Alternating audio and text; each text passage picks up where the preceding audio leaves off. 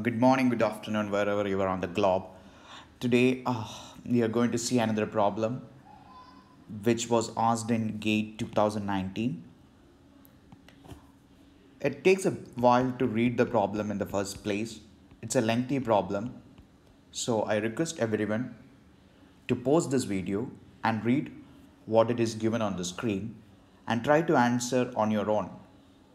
If you don't get an answer, come back and watch the rest of my video. On a lighter note, don't get intimidated by the length of the problem or kind of notations that they have used in explaining the problem to you. In fact, this is a very simple problem, and without using any calculations or without performing any calculations, you can easily get the 2 marks out of this question. Let's see how this can be done. Before we dive deep into the specific details of the problem, I would like to drive home a key concept. That is, there are three things which almost remains the same or which always holds true in multiple kinds of problems, at least when you are solving problems from solid mechanics or applied mechanics. They are these three conditions. One is the equilibrium equations, second is the compatibility conditions, and the third is the constitutive equations. In this problem, let's see how we can employ each of these things and get our way to the answer.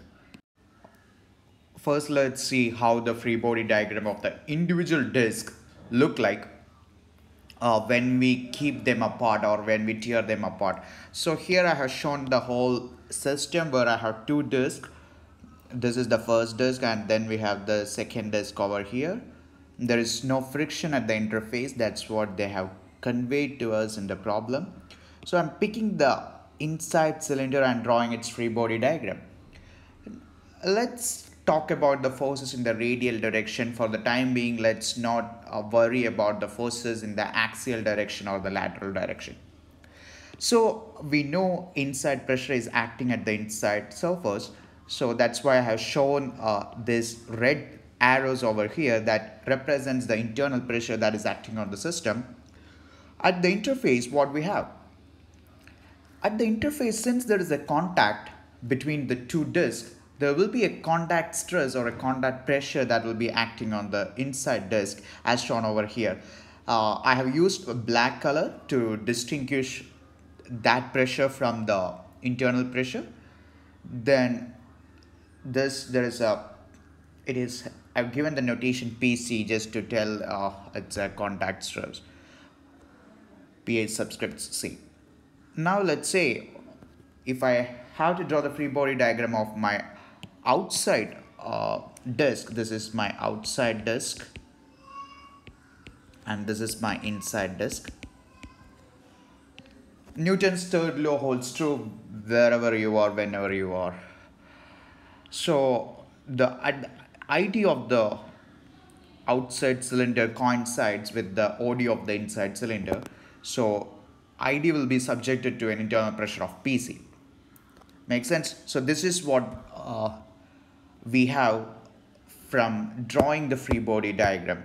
The one key takeaway is that the radial load acting at the interface has to be the same. That comes from Newton's third law. Another thing, now let's say, what can we derive when we enforce compatibility conditions in this problem? The compatibility condition says that the things has to remain stay put. They cannot separate out. So if we apply that constraint here, what does that tell you? Hold your thought for a while. So the compatibility condition tells us that the radial displacement at this interface has to be the same.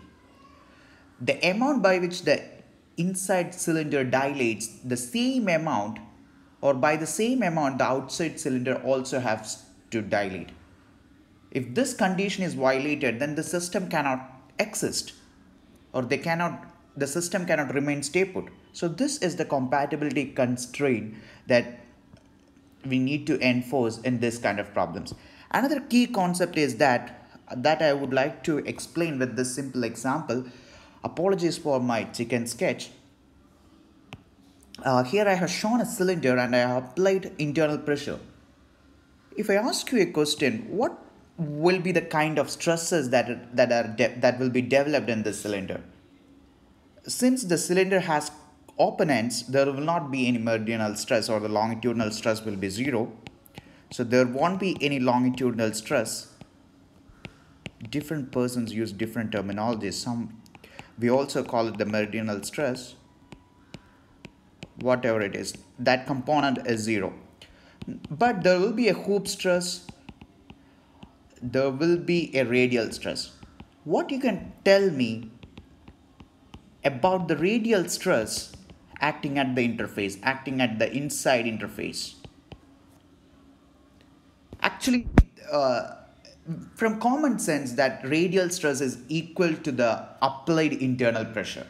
So if I have applied 5 MPa pressure or 50 bar internal pressure inside the pressure vessel, the radial stress at that point will be sigma radial minus 5 MPa. Why it is minus 5 MPa? Because it's compressive.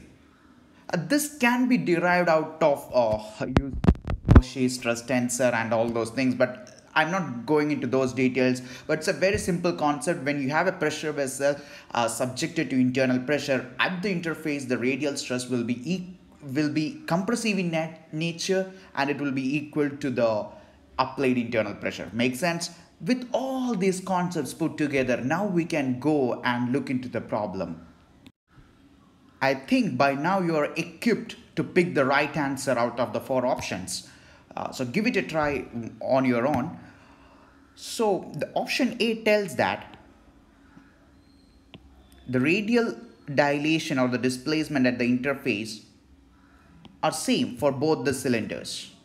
Make sense? This comes from the compatibility condition. Next constraint says that the sigma RRM equal to sigma RRN. The sigma RR is the radial stress. Radial stress has to be the same. Why? Because when we draw the equilibrium or the free body diagrams or equilibrium diagrams that can be, we clearly saw that at the interface there is a pressure, that's a pressure due to the contact, that's called, we called it PC. I hope you remember it. I'm just drawing another poor sketch over here, so that if you didn't remember what we drew a couple of minutes back.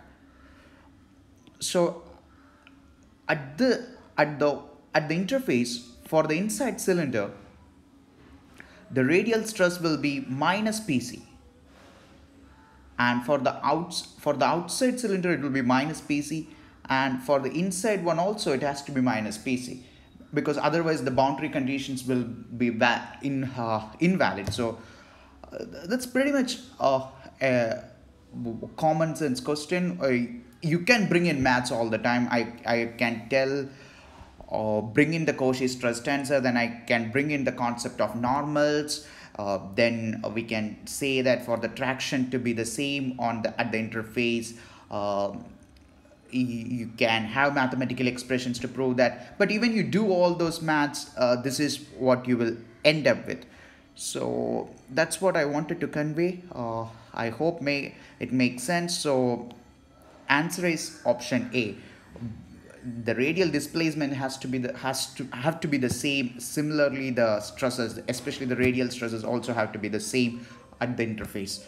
Makes sense? So a couple of lessons, couple of takeaways from this kind of a problem is that don't get intimidated by the length of the problem or by the kind of notations that they have used.